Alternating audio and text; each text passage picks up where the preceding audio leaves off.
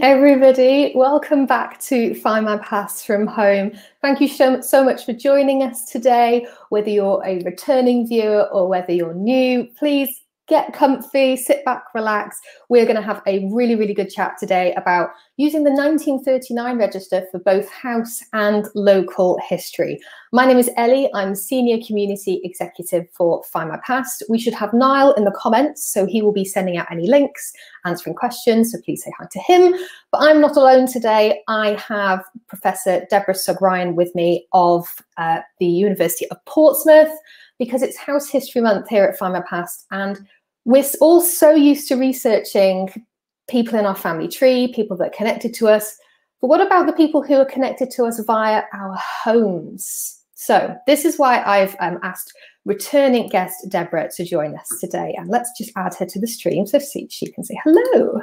Hello, Deborah. Hello, lovely to be here again. Thank you so much for coming back. Everybody at home, if you've not caught the last few appearances Deborah has had on Findmypast from home, definitely go back and check those out. Well worth a watch. You can watch them on YouTube and in the video section of our Facebook page. Now, as I've already said, Deborah, you're a design historian by trade, aren't you? And you lecture at the University of Portsmouth. And you've got quite a varied CV, so to speak. I mean, you contribute to TV, to radio, you contribute to House Through Time, which we all love, plus other TV shows like Inside the Factory, and also David Jason's History of Great British Inventions. So yes, very varied career. Yeah, I mean, I am originally trained as an art historian, and then I joined the Victoria and Albert Museum as a curator, and that's where I made that kind of transition from art to design. And I had this amazing eureka moment because I catalogued some photo albums documenting the Ideal Home exhibition a long time ago now, back in 1990. And I literally opened the box, took the first album out and just went, eureka, this is what I want to study, because the Ideal Home exhibition, longest continuously running exhibition in the world. I'm told it will be back. It was founded in 1908. You know, it's had to stop, sadly. It would be on, I think, around this time now if circumstances were different. But the brilliant thing about the exhibition is it gives an insight into ordinary people's homes. And so I ended up leaving the V&A and doing a PhD about the Ideal Home exhibition. And I've really been studying the home ever since. It's incredible. And are there any particular highlights of your career that you think our lovely community might like to know about at all? Yeah, well, I've carried on doing a fair bit of curation. So I did do a retrospective of the Ideal Home exhibition a long time ago, actually, at the Design Museum when I was doing my PhD. I did that in 1993, but I've contributed to several other exhibitions, most recently an exhibition at the V&A called Food Bigger Than the Plate a couple of years ago. And at the moment, I'm writing a book on the history of the kitchen, which will tell the story of the development of the kitchen in the Western world from the mid-19th century to the present. So that's what I'm doing at the moment. And then my most recent publication, I will hold it up here, is this book here, which is about the interwar home, which has been my focus in over several years. This book actually inspired by a house built in 1934 that I owned. That was like a time capsule, and that really kind of consolidated my interest in that period. So this book starts with the story of that house and delves into the previous residents of the house. And there was only one family who'd ever lived in it. That's why it was like a time capsule. So I tell that story in the book and in my blog post for Findmypast on the 1939 register. Fantastic. Yes, because you have written a couple of blog posts for us. Niall, if you could just pop links to those in the comments for me, please, and also a link to Deborah's book, should anybody wish to purchase it. Purchase. I don't know why I said purchase. Anyway, let's welcome a couple of people in the comments. We've got lots of people joining us today. We've got Claire saying some of my ancestors were born in Portsmouth, and Claire joins us from Australia, one of our regular viewers. We've got Patricia. Hello. We've got Daphne. Lots of you here today. This is fantastic. I've got Karen saying she spent a large part of the day looking at Bastardy records. They're really good, actually, really good record set. And yes, lots of you here. And William saying it's better weather in Cumbria today. Yes, same here in Edinburgh, actually. It's brightened up something beautiful, which is really nice. Okay, if you do have any questions for Deborah about using resources for house history or design history, anything like that, please pop it into the comments and we'll try and get to as many as possible later on.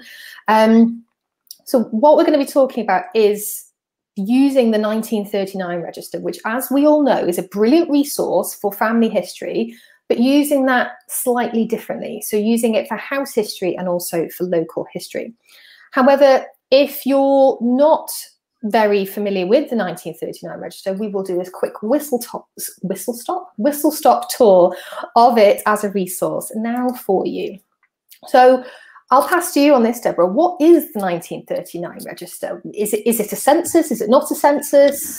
Well, it's a bit like the census. In fact, it's a bit of a super census because it goes a bit beyond what we normally find in the census. Although when we get 1921, we are going to get some additional features in that. So it was taken when it was inevitable that war was going to break out, and it was really intended to be used for kind of planning of around how to support the British population. There was a suggestion that they might introduce identity cards, which they never did, but if they had, of some of the data from the register would have gone into there. So just like the census, it is arranged by address. And so the great thing about it for house history is you can search by address, which is really, really good. So if you don't know who lived in your house, that is a really good place to start.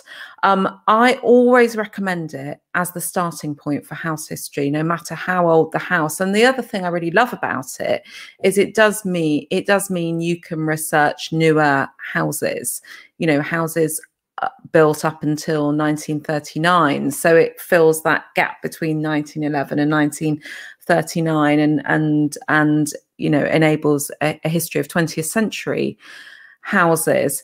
The great thing on Findmypast as well is that there is a map search function, and there are sometimes problems with the transcription of addresses.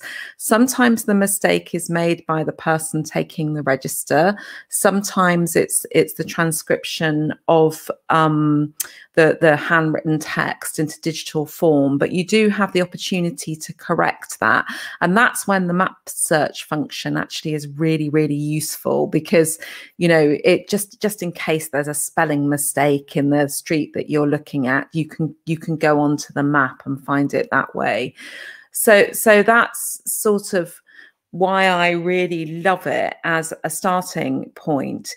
You get a list of all the people who were resident in the house when the register is taken, and that is great, but what it doesn't, there's a bit of a caveat there that you have to be a little bit careful, because it doesn't tell you who is ordinarily resident in that house. And interestingly, one of the things that I found in my research is people are quite often in this period, on the eve of the outbreak of war, visiting family members. Some people have already been evacuated, so women and children may have already gone. I have found it's really common for people to be visiting older parents, which, if you think about it, that's what you'd want to do, and I think we've all got this insight through the pandemic into maybe what some of that felt like. And I think your first instincts might be, war is going to break out, I want to go and see if my parents are okay. And in fact, when I followed up with the 1939 register from some of the case studies in my book, I found 2 examples of where I couldn't find them at their home address. So I searched for them by the residents by name, because I already knew their names, and found them staying with their parents. And in one case, married couple, each with their own parents. Some men have already been enlisted. So men are often away training as well. So you might find men in particular absent from the register. The other thing to be really aware of as well is that if somebody is under 100, or there isn't a death record for them, their name is redacted. So just be really, really aware of that when you're looking in the register. So those things are all incredibly useful. Gives people's year of birth, gives their occupation, which is great. And the other thing that is really amazing is that if they are already signed up to some kind of war work, like, for example, being an ARP fire warden, that is listed. So it gives you a real insight into the kind of outbreak of war and the kinds of things that people were doing. And sometimes people have already changed professions as well and are being enlisted in war work. And then the other thing that is really amazing is that there is a column on the right hand side with annotations, and this is because the 1939 register was also used when the National Health Service was created, and it was used as the basis of records for the health service. And the really fantastic thing that is so extraordinarily useful is it often gives women's married names. This is great, isn't it? Yeah, and I've had examples where people have subsequently married 2 or 3 times, and you'll see the names crossed out. So it's just such a brilliant source. But I think it, you know, for house history, I mean, on a house history time, it's where we start. If you want to do house history, start with the 1939 register and work backwards from there. The other thing as well, if you're really lucky, hopefully the street numbering will be the same, but just be aware. And certainly, you know, I'm in the ground floor of my house looking out the window, and like a lot, I live in Southsea in Portsmouth, and it was bombed quite heavily as a city, and in fact a bomb dropped on the end of my road, and so street numbering subsequently has changed. Buildings have changed. And the other thing you sometimes get is that houses that would have had a name subsequently have a number. And that is why the map function is so brilliant, because the map function on Findmypast is also layered with older maps as well. So that can help you piece together. But it can be confusing when you're comparing the 1939 register with the 1911 census, because you need to be aware that what was number 20 in 1911 might not be number 20 in 1939. So just be aware of that when you're looking. But this is where maps are incredibly useful. Absolutely. And I think I really love the map function that we've got, and just the way you described it as having these different layers. It's really easy to explore your modern day street, your modern day area with, you know, the next layer I think is from about the 1930s, 1939, and then the next layer is about the 1880s. So that's really easy to navigate. But what I love is doing that and then combining it with the NRS maps and going even further back. I really enjoy doing that.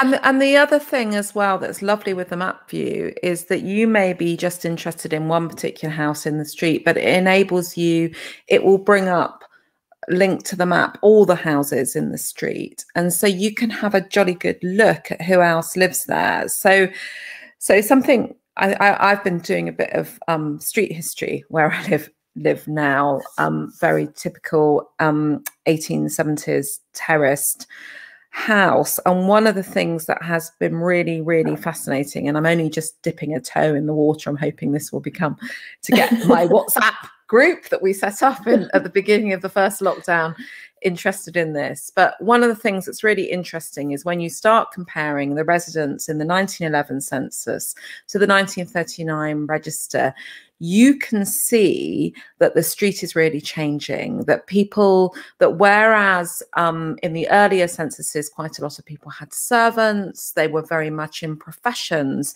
you can start seeing houses of multiple occupation and people in much more kind of manual occupations, but it's quite mixed. My own house is really interesting because the woman who lived it in 1939 was born in the house in the 1870s and lived in it from when it was built. And even though she had 3 brothers, she inherited it.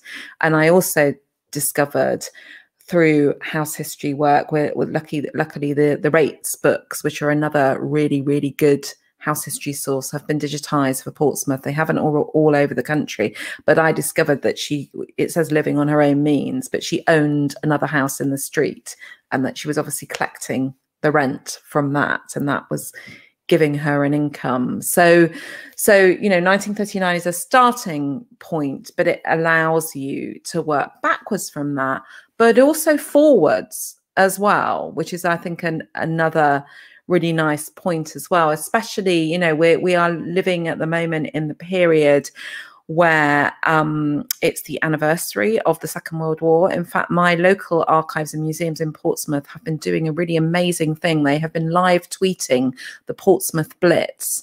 So it's absolutely fantastic. So it was the anniversary of the bomb that dropped on my street a couple of weeks ago, and they've been using the fire warden records and the bomb map and putting them out on the Twitter account through the D-Day Museum and Portsmouth City Museum, and bomb maps are brilliant sources as well. So and again, my dream, if I wanted one set of house history records digitized at the moment, I'd like to see the bomb maps from all over the country digitized. It would be absolutely fantastic. There is a brilliant project.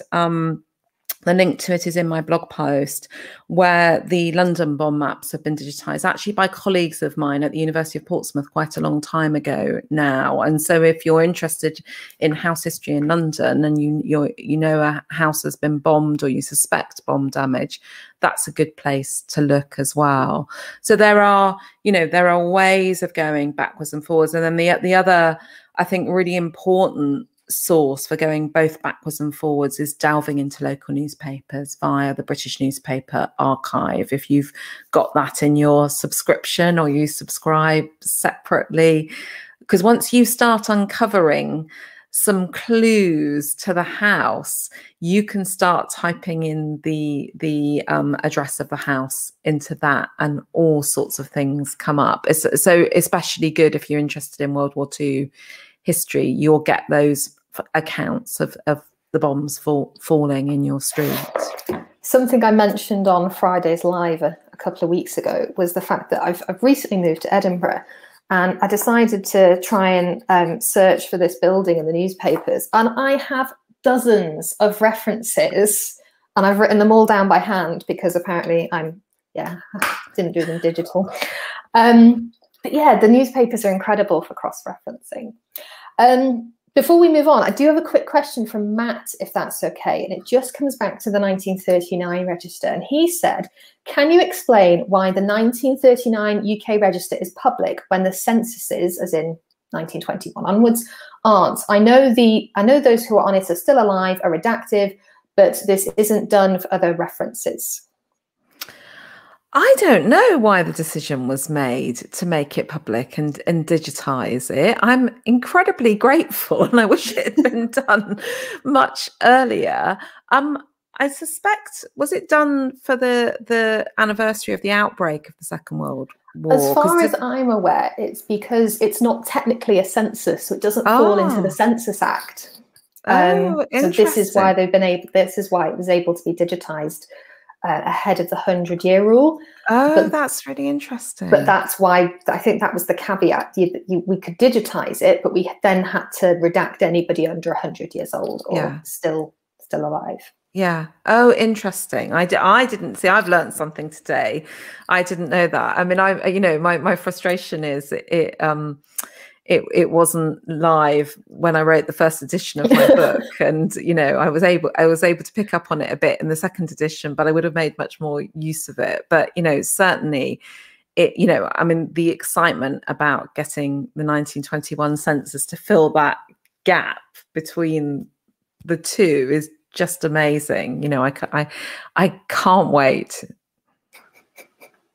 Absolutely. Yeah, another thing to mention about that as well is that because of the nature of the register, we're going to be opening more and more records as sadly more people pass away and more people become over 100 years old. So more will be opened as time passes. And it is important to note that Findmypast has the most up-to-date version of the 1939 register. Just wanted to get that one in there.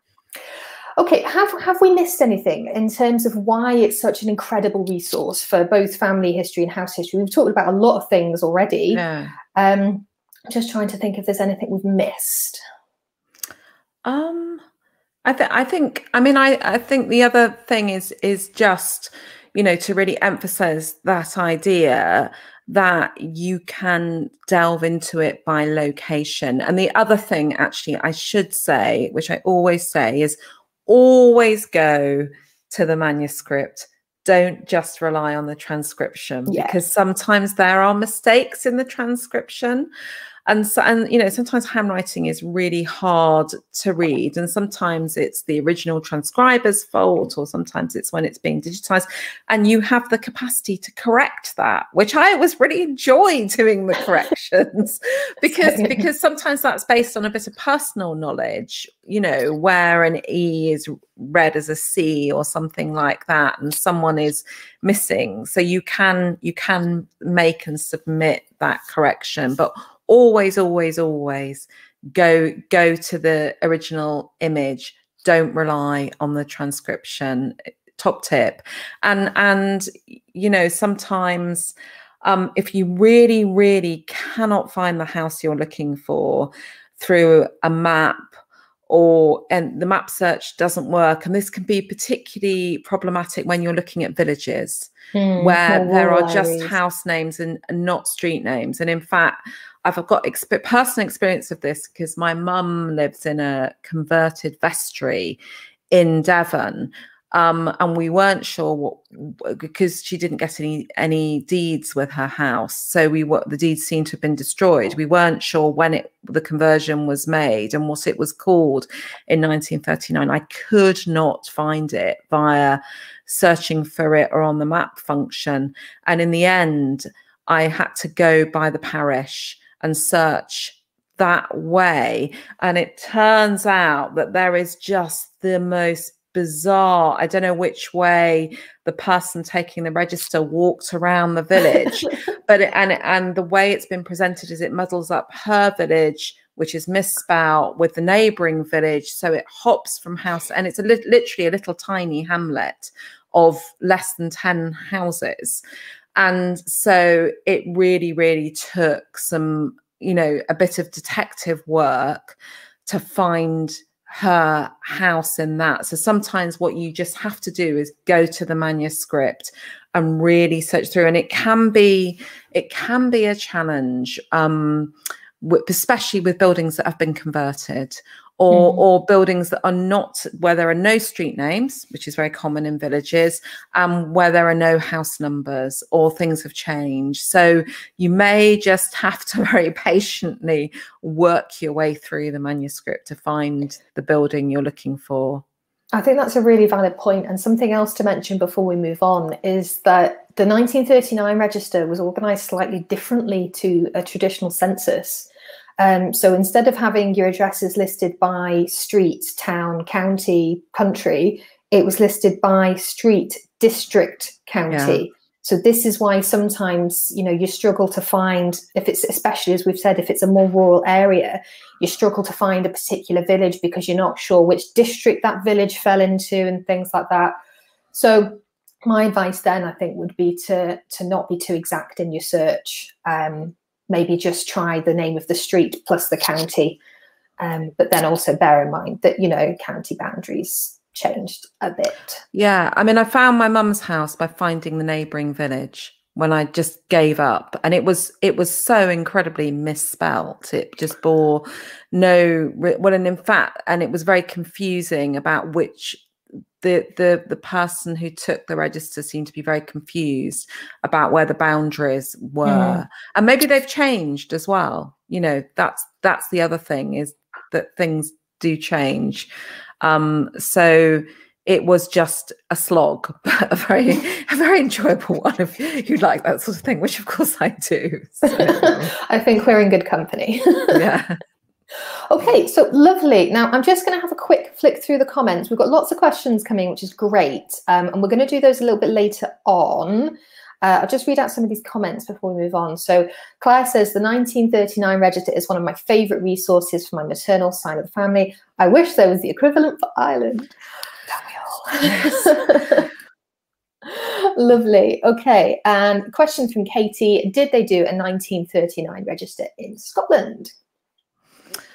I don't know the answer to that one. Do you? I presume you do. Vaguely, yeah. So it's not quite as similar as the one for England and Wales, but any data for 1939 is still held by the National Records for Scotland, if anybody wants to check those out. But presumably that's not available digitally at the moment. Believe so. No. Somebody might be able to correct me in the comments, but as far as I'm aware, I don't think it is available digitally. Yeah, I mean, my understanding has always been there isn't a similar register for Scotland, and you know, that's very disappointing. Yeah, it's a shame. Okay, so what we're going to do now, everybody, Deborah has kindly, and I've also done this as well, but we've done some case studies. So first we're going to look at how we've used the 1939 register for house history, and then we're going to do local history after that. So Deborah, if I share your slides, would you like to kick us off for your case study? Yeah, so this is one of the stories that appears in my book. I should explain that my book is in 2 editions, and I published a revised edition last year. And when I wrote the first edition, the 1939 register hadn't been digitized, and so my publisher gave me the opportunity to write a new introduction on how to do house history, and I included in that a bit of an update of the data that I'd found. And I just thought it might be of interest to tell you about one of the stories from the book. So one of the stories, so that's the first edition. So here's one of the stories is based on the mass observation archives, and I don't know if any of you have used mass observation. Really interesting project that was set up during the war, where they recruited people to record their daily experiences. Mass observation still exists. So it was founded in 1937, and so it's a kind of ethnographic anthropological endeavor. And they had people that wrote diaries called day reports, and they also would issue directives. And I found this particular diary because one of the directives they issued was about what do you have on your mantelpiece. And because my book is about the history of the interwar home, this is just the most brilliant report. And interestingly, mass observation have revisited this several times, and some of you may have been aware in the last year that the Jeffrey Museum, about to reopen as the Museum of the Home, have also revisited the Mantelpieces project and did an exhibition, I think, at Burnley Museum, based on photographs of what people keep on mantelpieces. So I came across, there are a lot of diaries in the archive. You can access mass observation online via public libraries, or you could buy a subscription, fairly hefty, and my university spends a lot of money on it, or you can actually visit the archive as well in person in Brighton. And so there was one person who took place in the mantelpiece survey who was the only person who submitted a photograph of their mantelpiece. Quite a few people did drawings, and they were asked to record what was on their mantelpiece, but also to visit kind of friends and neighbours as well. And I thought, oh, I want to find out a bit more about her. And I started reading her diary, and her diary is just fantastic. And it just kind of gave this bit of colour to the story of the interwar home that I hadn't really been able to find anywhere else. You can see here I have redacted her name, because although you can see the name in the records, you are not allowed to publish names. Okay. Because people took part in mass observation on the basis of anonymity if things were published. However, you can see the names in the digitized records, but when you publish from mass observation, you're told to redact names. So the lady I wrote about was a 38-year-old housewife living in Marlow in Buckinghamshire. So she was a full-time housewife, and you can see here she says, we live in a small new semi-detached house, 5 rooms and a bathroom with a good garden. And she goes on here and describes a bit about the house. She was married and she had an 11-year-old daughter. And the reason that this diary gripped me is because it becomes really apparent that she hated housework.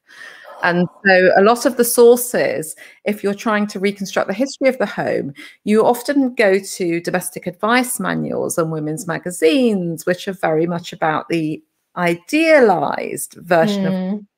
And here was this kind of story of the kind of very laborious housework. So this is a frustratingly, just like I said, her house was known by a name. There are now numbers in this street, so I've never been able to identify the actual house, but this is a house from the street. It's the kind of house that she would have lived in. And there was a big house building boom in the interwar years where nearly 2 million houses were built for private sale, and lots of people became homeowners for the first time. And home ownership in the interwar period went up from about 10% to nearly 30%. It's really the period in history where the British begin to become a nation of owner-occupiers. There is also as well a big building boom in social housing. If you're really interested in that, I recommend hugely the Municipal Dreams blog run by John Boughton. Amazing. And about 1 million council houses were built between the wars. So this is the house that she lived in. And here is the photograph she sent in of her mantelpiece. And what is so brilliant is she says, enclosed is a snap of the sitting room mantelpiece. Although a family secret, I think I should mention that the flowers are always arranged so as to hide a crack in the mirror, which is just brilliant. That's why they're off center. Absolutely fantastic. This is a woman after my own heart, I swear. But it also, for me, it becomes a kind of metaphor for her home life, because the other thing that you find from reading her diary is that she is from a very working class background. She was from a large family. Her father, who she doesn't like at all, is very negative about, and she's also quite disparaging of her family, especially one of her sister-in-laws, who she keeps saying is very common. And it becomes really apparent reading the diary that her husband was from a much more middle class background. So she had married into the middle classes. However, they are in far more straitened circumstances than they were before the First World War. And this is what's really interesting, that her husband trained as an engineer, but he's working as a bus driver. So he's really come down in the world. And one of the things she talks a lot about in the diary is his very snobby family coming to visit, and how difficult she finds that. And at one point she says, I feel like the maid of all work and hostess combined, because she doesn't have servants, whereas her husband was brought up with servants, and some of her family, his family, have servants. And so she really feels that she's being judged. High expectations.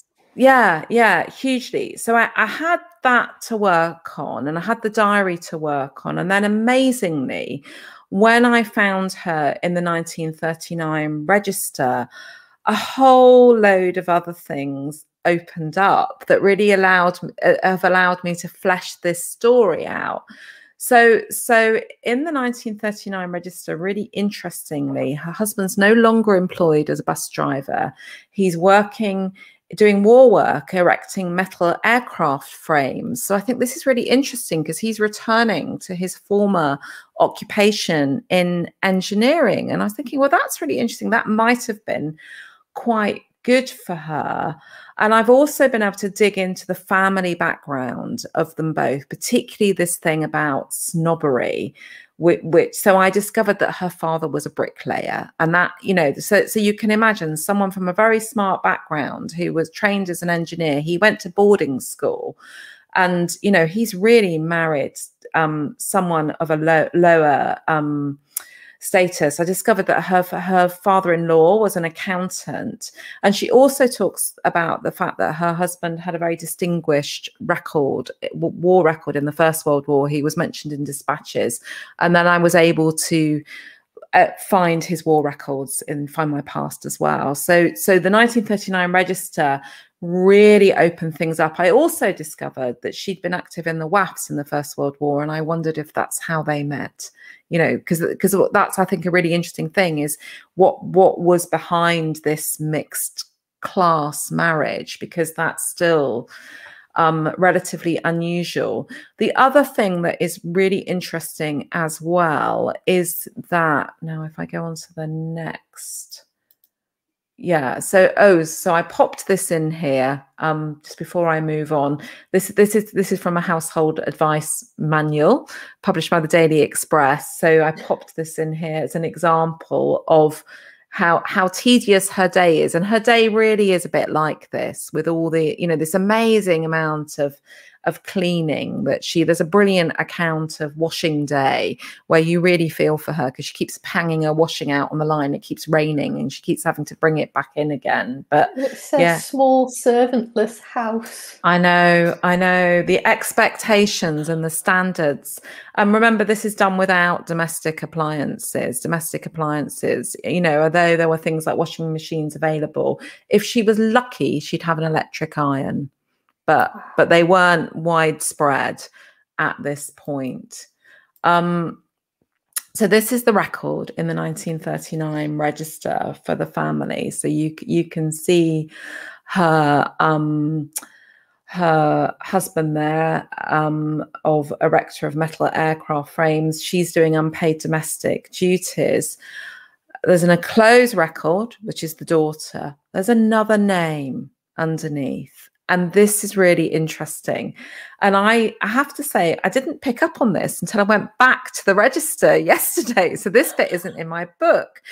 But what is at the end of her diary for mass observation is she says, "I've been contacted by the council and I've been told I should be prepared to take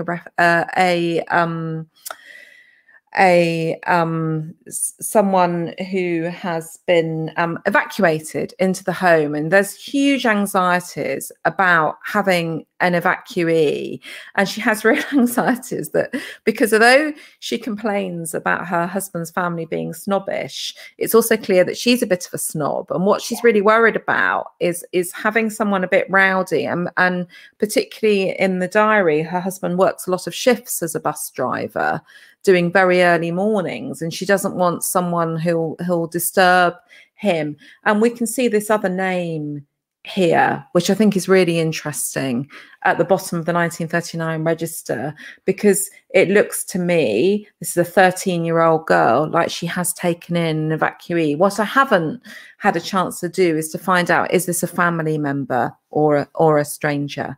But I think that's really interesting. Yeah, another bit. So that, so that is opening up a really interesting story, a house history story about what's it like to have a stranger come and live in your house, which was a really common experience. Or conversely, what's it like for this little girl? Where did she come from? What was it like for her? And, we know there are amazing stories about children from cities being evacuated to the countryside and encountering things completely outside of their experience. So there are some So just this one entry in the 1939 register suddenly opens up a whole set of possibilities, which I think are really interesting. I'm going to be honest, I've never heard about mass observation before. And when I read it in your slides, when you sent them over, I thought it was to do with Catholic mass. No, it's an amazing, and because there are some really, really good books that the people involved with the Mass Observation Archive have produced that I really, really recommend. And some of you may have seen the dramatisation with Victoria Wood of one of the diaries. Yes, I've heard of that. Yeah, Housewife. I can't remember what the number is because the Mass Observers all have a number. So this one is number 82. And so that there have been some good kind of anthologies that have collected together their stories. So if you're wanting to kind of flesh out some family history from the period, from the wartime period, the mass observation books are really, really fantastic resources. And some of you... Sorry, Deborah, go on. Yeah, I was going to say, some of you may even have family members who kept diaries for mass observation. That might be in your own family history. I'm definitely going to go and have a look at that. It's something that we spoke about a couple of weeks ago on another Findmypast from home, was the importance of family diaries and things like that. And we spoke about whether we should actually, you know, take up journaling again with the year that we've all had. And actually, I'm pleased to report I have taken up journaling again, everybody. Well, and you can volunteer for mass observation because it's still a live project. And so they have a day every year where they ask people to submit their day report.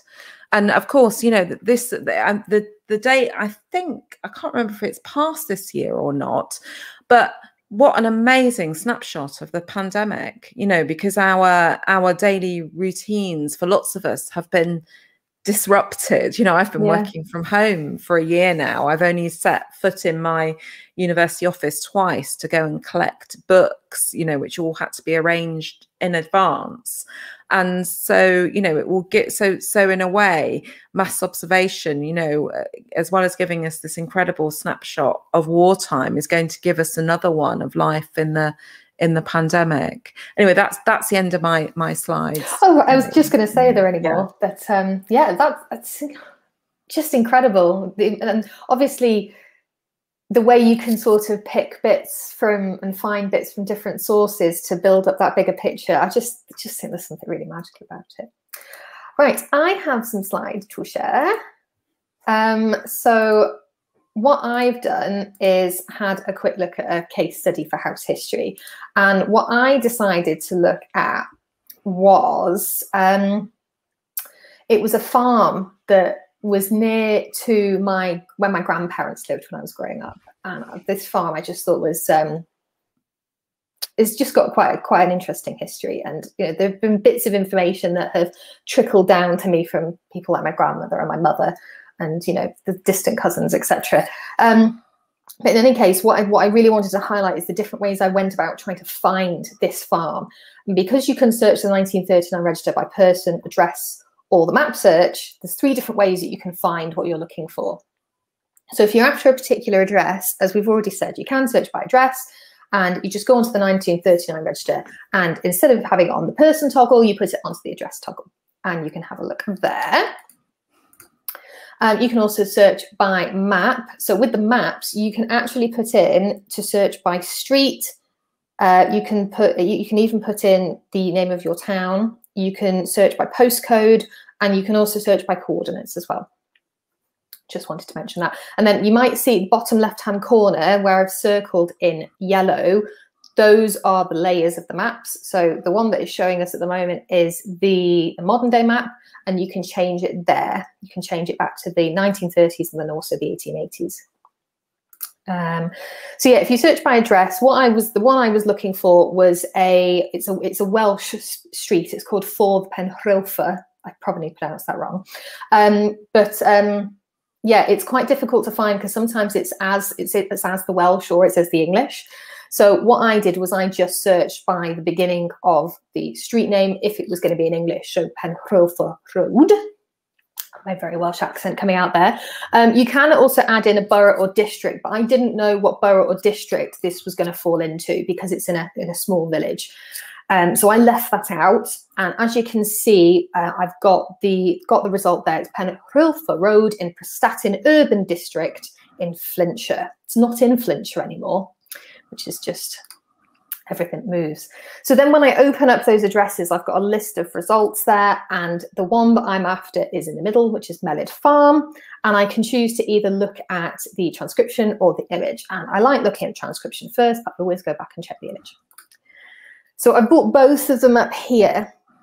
And what is interesting about Melid Farm, and the reason I wanted to look at it, is not only because it was close to where my grandparents used to live when I was growing up, but also because my great-grandfather's eldest sister, Elizabeth, actually married into the family who owned this farm. So we've got a bit of a connection there. And that family had actually lived there for decades. And I was reliably informed that at one point, this farm was the village post office. So quite an important hub for the village of Melidon. So I find Elizabeth and her husband Harold living in the 1939 register, and I can see there that Harold is listed as a dairy farmer and a pig breeder. So that tells me that at this point in the house's history, it was listed as a farm. It's no longer the post office. So that is a really good, it's a good point for me on its timeline. And as we've already said, the 1939 register is such a great place for a starting point for your house history. And so now that I knew that, I could then go on into other censuses, I could go into newspapers, etc. The one thing I did want to point out as well is when I was looking up Melid Farm, I actually found my grandparents' home that they lived in for, I think, about 30, 40 years. And I spent a lot of time there as a child, lovely views over the North Wales coastline and things like that, fantastic gardens. And I hadn't found it before the other day when I looked at Melid Farm again. And it was because I looked at the original image for Melid Farm, and then I found my grandparents' old house. And that told me that in 1939, my grandparents' house was a boarding house, and I never knew that before. And it fit with what I know about the existing house that was built, I think, just over 100 years ago. And it's two properties in one that are sort of connected by a door at the top of the stairs. And my great-grandmother used to live in the adjoining house. It was a little bit smaller. So that fit in with what I knew. So what I imagine is that the two people who were living there at the time, I think there was somebody who ran the boarding house and then his wife, they must have lived in the smaller part of the house, and then they let out the rooms in the bigger part of the house. And then when I went back into the earlier censuses, that then told me that it was listed as the post office. Not, sorry, I'm talking about Melid Farm now. I'm talking about this house. So yeah, it was back in the earlier censuses. It wasn't a boarding house, and there were fewer people living in there. So I know at that point, say 1911 going backwards, it wasn't two properties then. And apparently it was built on the site of a much older house that was actually, I think, sort of a one-story cottage, I think. I need to do a bit more digging.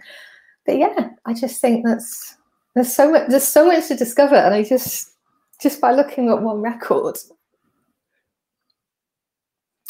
And then what we thought we would do quickly as well, I also prepped a local history example in case anybody is curious. So we talked about house history, but you can also use the 1939 register for local history too. So I'll just fire through these slides as well, because I do want to make sure we've got time for questions. So yeah, the area I looked up was actually my childhood street. So what I did was I did an address search. I opened up the original image, and then using the page navigation tool at the bottom, I could then explore who was living on this street, which is a big long street, one of the main streets into Rhyl in North Wales. And I can see the variation of people who are living here. I can see that some of the house names have a bit of a Scottish flair. So another's named Kia Ora, for example. And we've got people who are like, you know, they're woodcutters, they're postmen, they're nurses, they're drapers. One was an ex-ship captain. And as we've spoke about before, I can spot a lot of women living alone And some of these houses are really big. Like, I'm familiar with the houses along this street. And I just wonder, if it comes back to what we said before with, you know, a lot of the men already leaving, if that makes sense. Or there are a lot of widows from the first, Yeah. you know, from the First World War, and a lot of women never married, like the woman that lived in the house I live in at the moment. And so there are, you know, the women lost their husbands. Lots of women. There was a shortage of men to go around because of the casualties amongst young men. So spinsters were common, and it's really common as well to find households of siblings living together as well. And you know, the other thing, of course, is same-sex relationships as well, which is another bit of research I've been doing, where I've been tracing a same-sex relationship through house history, and discovered that this couple lived together for over 40 years. But of course, they're very hidden in the kind of archival records, because, you know, how do you prove that it was a relationship and not just a friendship? So there are other kinds of households, and I think, you know, I think that's really common. But you certainly do. I mean, just when I've done my street, I think it's not a very long street. There are less than 30 houses. And just from memory, there are at least 3 or 4 households of sisters living together, of adult sisters living together, who are either spinsters or widows. So that's, you know, that's and remember, women tend to live longer than men as well. So you know, that's really common. Yeah, I think that's a really valid point, is to not, I don't know what's happened there, bear with. I think that's a really valid point, is that, you know, don't just assume that every household will have a traditional family living there, you know. It doesn't quite work that way. But I think the register will tell you whether people are boarding, won't it? I'm trying to remember if it does that. No, I think that's earlier censuses. That's earlier, isn't it? Because that's the other thing, is that people often take in lodgers on a very, I don't think the 1939 register tells you. You're right. It's really people frustrating. Often take in lodgers. I mean, this is as well. You know, it's also, you know, worth remembering that lots of people, of course, are renting. That's why rate books from earlier period are really good as well. And supplementing with the electoral registers, and the directories are increasingly being digitized. You know, they seem to come on board every time I look, but they can be incredibly useful, and trade directories as well can be really useful. Yeah, anything that's going to help build up that bigger picture and adding clues is a winner. And just to finish up as well, what's really quite good about the 1939 register is if you go onto one of the transcriptions and you scroll down, you actually get some contextual information. It's quite simple, but what we can see here for real, we know that 56% of the people listed on it were actually female. So that supports what you were saying a moment ago, Deborah. We've got things like popular occupations, we've got an age breakdown, and we've also got things like popular surnames as well. So yeah, lots of detail there. I'm just going to remove my slides now. There we go. Are you up for some questions? Yes, yeah, that'd be great. Let me have a flick through and see what I can find, because everybody has been chatting in the comments already. Matt actually saying, I'd never thought of using the 1939 register this way. Yeah, it's just brilliant, isn't it? Okay, I'm just having a flick through for questions. Bear with me 2 seconds, everybody. Just seeing what I can find. Yeah, just Valerie saying, where do you find the mass observation records, please? Yeah, so mass observation online has been digitized. If you're, I mean, if you can get to the British Library, you can access it there. Some local libraries, your kind of big public libraries may have decided to have a subscription to it. I think you can take out a paid subscription yourself. It's an Adam Matthew database. The other thing, as I said, you can do is visit in person in Brighton. So it's the Sussex Archives called the Keep. It's part of those. Interestingly, I have been using it for many, many years, and knowing the archive as a paper archive, I remember having some correspondence with them when it was digitized, because there were records that I couldn't find through the digitization, and to do with the indexing that I knew were there. And, you know, sometimes there's something very nice about holding the paper in your hand and, you know, seeing that yourself. But yeah, it has been digitized. Libraries, when they subscribe to different levels of it. So there are not just the diaries, the day reports. They also issue what they call directives on different things, and then they used the directives to publish books, and they publish quite a lot. So there's a brilliant book which is fantastic if you're interested in this period for house history, called An Inquiry into People's Homes, that they based questionnaires that they sent their mass observers. And the thing that's really fantastic about it was published just after the war, I think in 1946. Really easy to, I think it's still in print. You can pick up a secondhand copy. And the thing that's brilliant about it is it's about people's sort of hopes and desires. So it not only records how people lived, it also records what they want after the war and post-war reconstruction. So it's been a fantastic thing for my work on the kitchen. Really, really interesting. And they looked into pubs, they looked into sport, they looked into eating out, all sorts, smoking. So there are all sorts of reports, and quite a lot of them were published as Penguin books. So, you know, there's quite a lot you can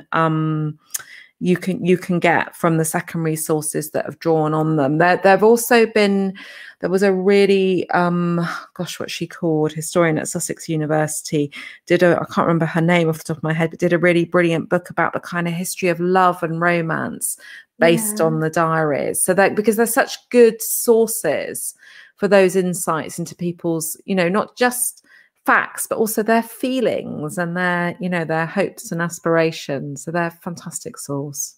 Yeah, and I think sometimes that sort of evidence, so to speak, is something we don't necessarily consider in family history, house history, but important nonetheless.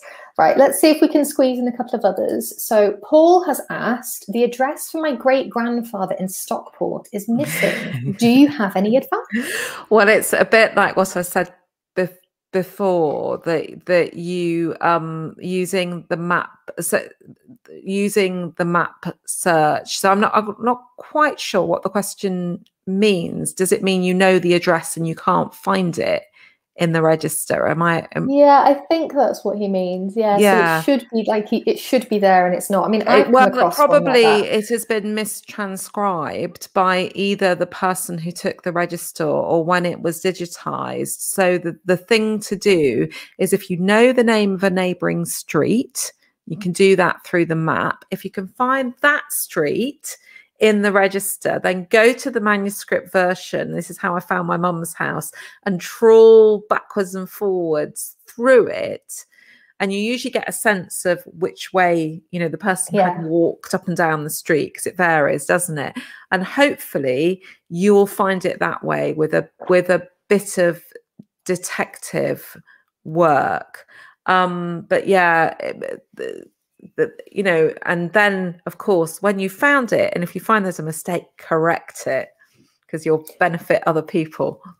What I like to do is, if I'm hunting for an address in the register that is a bit trickier to find, and I am having to go through the original image, the manuscript, I usually have my search up on one screen, and I have a modern day map up on another screen, like Google Maps or something like that, just to get my bearings of where I think the next page, the next book might go, if that makes sense. Oh, well, that reminds me of another thing, because you saw my screenshot was from Google Street View. I use Google Street View all the time for house history. It's so good.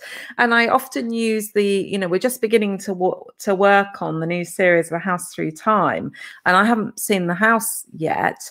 So what I've been doing is walking up and down the street on Google Street View to get a feel for the area. The other source I really love as well for house history, which is may not seem apparent at first, but I use estate agents' websites a lot, particularly Zoopla and Your Move, which have archived for sale details, and they often go back 10, 15 years now.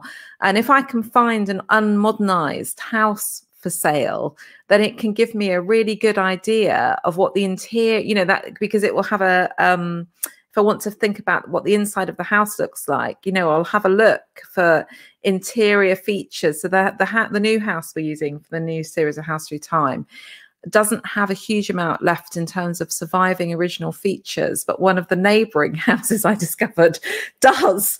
And I had a good look at the estate agent's details, and you'll get floor plans as well, which are really useful. So they're a great source, and planning records as well, local authority planning records, because the other, houses don't stay the same, they change. So planning records, I mean, the Oxford ones I used in my book when I wrote about the house that I lived in, I was able to date the kitchen extension through to the 40s through the planning records, which had been digitized. So they can be really useful. And if you're lucky, you even have things like architect's drawings as well. And, or even if it's just a builder doing something very rough, it can give you an idea of how a house changed. So sorry, I digress, but no, not at all. Useful as I'd thought of that one. As usual, the hour runs away with us, but we've not done many questions. We've not talked about House Through Time either. So what I might do is I might pick out one other question, and then we'll maybe wrap up with maybe chatting very briefly about House Through Time. Yeah, sure. Very briefly. I know you can't say much anyway. But so yeah, let's pick out one last question. Actually, there's one here I can answer. Brian asking, when will the 1939 register be updated? Over the next few weeks. Keep an eye out on your Find My Past Friday emails. There are some new ones coming. Fantastic. Okay, right. Let me just have a flick down, see if there's any more questions here about house history. Actually, I think... Let's take this one from Bev, actually, as the last one. Good morning from New Zealand. I've been trying to find my grandparents' house history, but when I look at the 1939 register, it only shows 3 houses on the street. Would there be any reason why all the houses would not have been included? It might be because the address has changed. So you are looking for an address that maybe it was called something different then. And so that could be a reason, and that's often, that's one of the problems we always have with A House Through Time. Is I can't remember which series it was, but at one point we went down a complete blind alley and realized we were researching the wrong house. So it happens that they change. So that's the only reason I can think of.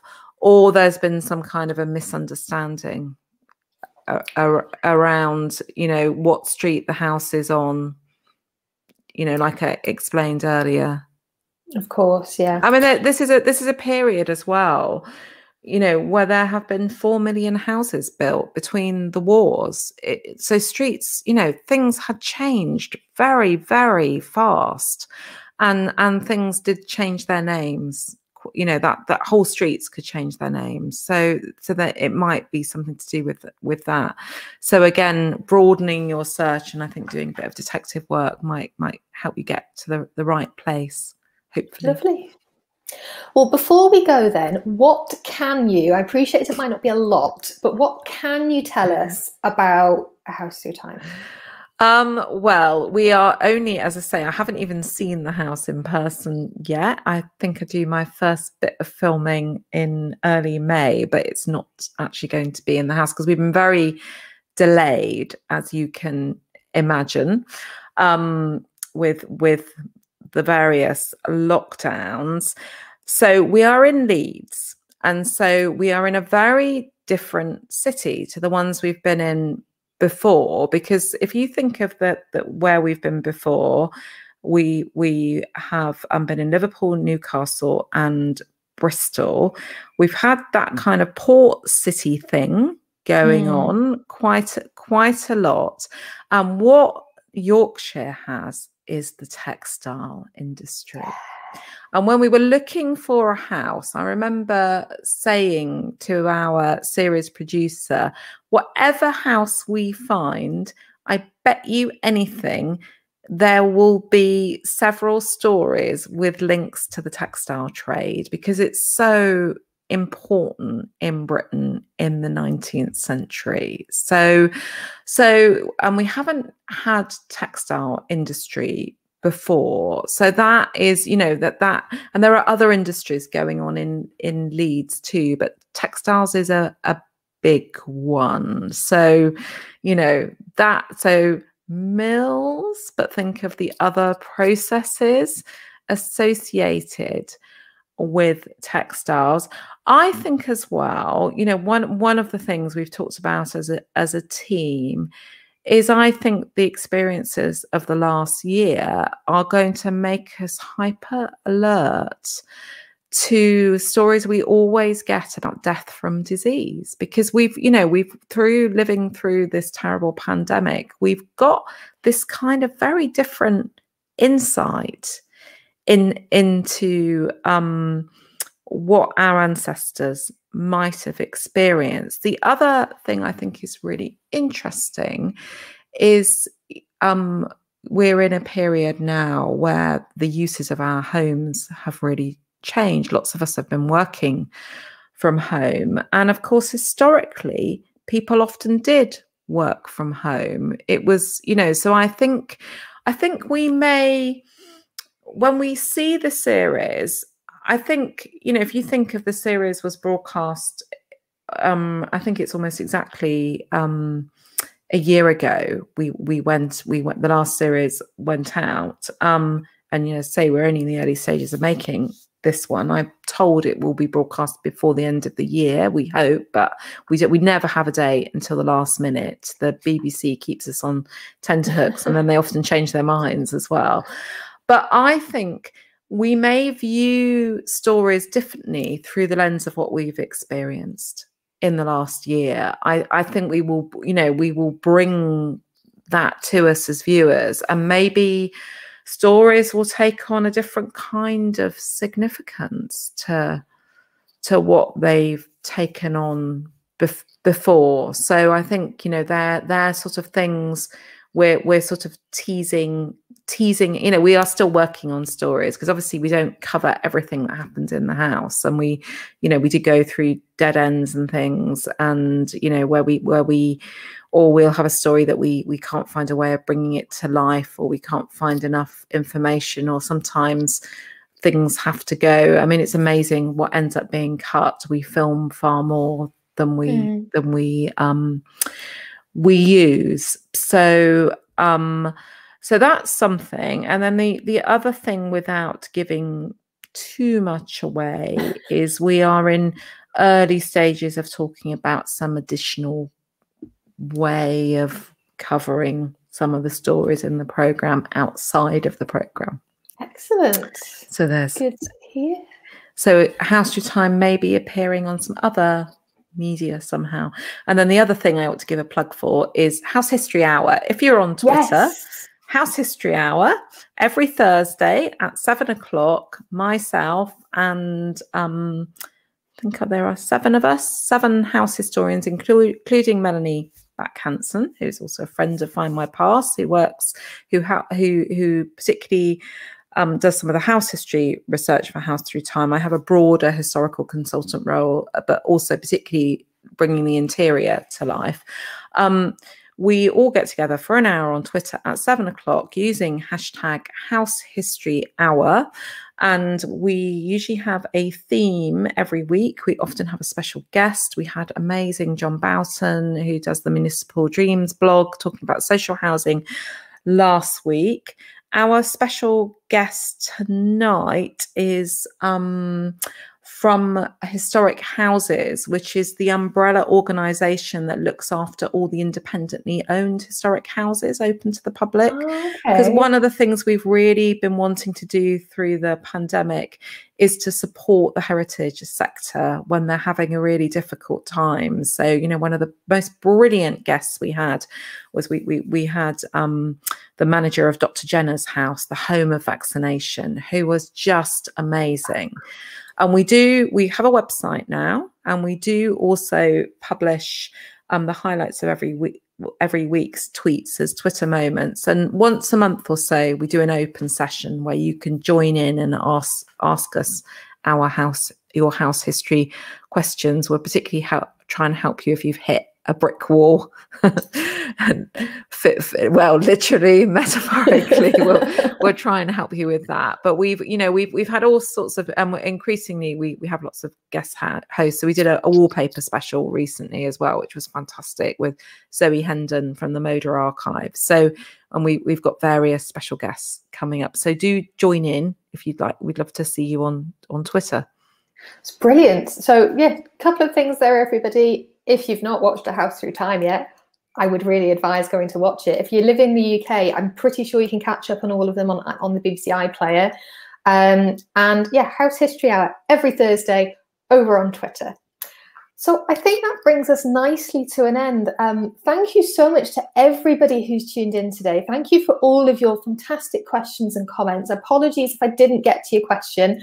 As you can see, Deborah and I, you know, we can just chat for hours. Yeah, it's been a brilliant hour and a bit. Before we go, just to let you know, everybody, Miko's going to be back for Friday's Live tomorrow. And next week, we've got Paul back for more on the British Army. And then we've also got a very special something lined up for Anzac Day. That's going to be broadcast on Thursday, so a week today.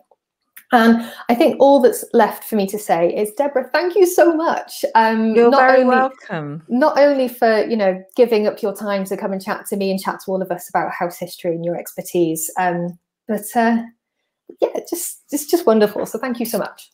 Thank you. Okay then, everybody. So have a fantastic rest of the day. And as I said, don't forget to tune back in for Friday's Live tomorrow, which will be a lot of fun as well. So take care, everybody. Thank you so much. And thank you, Deborah. Bye-bye.